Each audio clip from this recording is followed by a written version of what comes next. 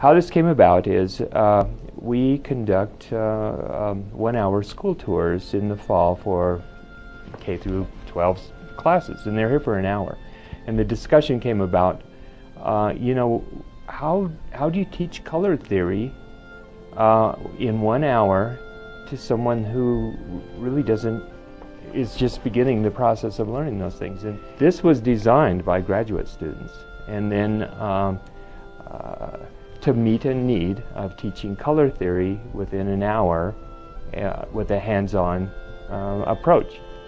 How can we do this in such quick time? Well, the wonderful technology that's coming along, iPad mini, we looked for some apps, and actually when I say we, the graduate students who dreamed this project up said, you know, students, these iPad minis are small enough that even a second grader can take the iPad and go to a work of art, and with a little bit of direction, pick out colors in that painting, and then with an app mix and match them and come up with the palette that the artist would have closely used to produce that painting.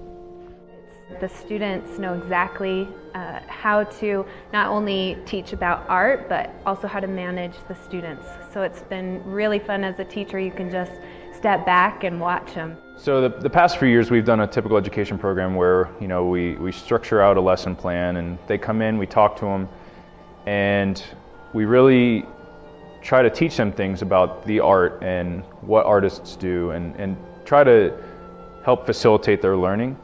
But one of the goals with the iPad project, which we wrote a grant for, we got a lot of support from the Utah Division of Arts and Museums, we got some support from the provost, even the IT department really helped us out in this whole process. And it took a few weeks to get it up and going, but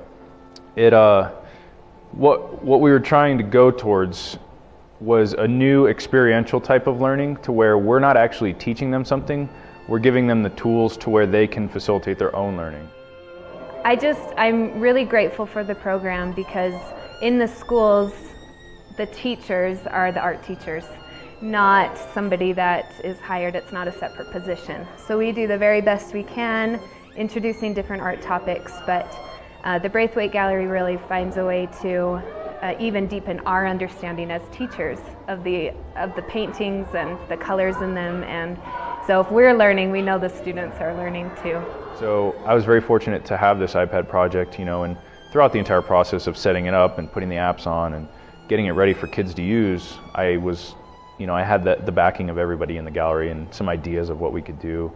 So I think this whole project, from education even before iPads to education after, our group of MFA students in the gallery, and even the other MFA students who work at CPVA and the festival, were all instrumental in making this whole thing happen. So it's really something we were able to own and make our own to really help us move forward in our careers. So it's definitely something we're going to take away. Some of these students will probably administer an education program in a museum at some point. And so, in essence, they're running an educational program.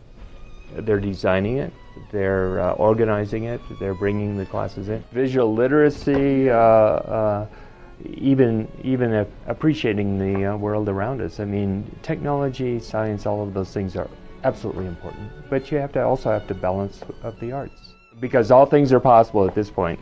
See, I become set in my ways, and we do it this way. All things are possible to these students.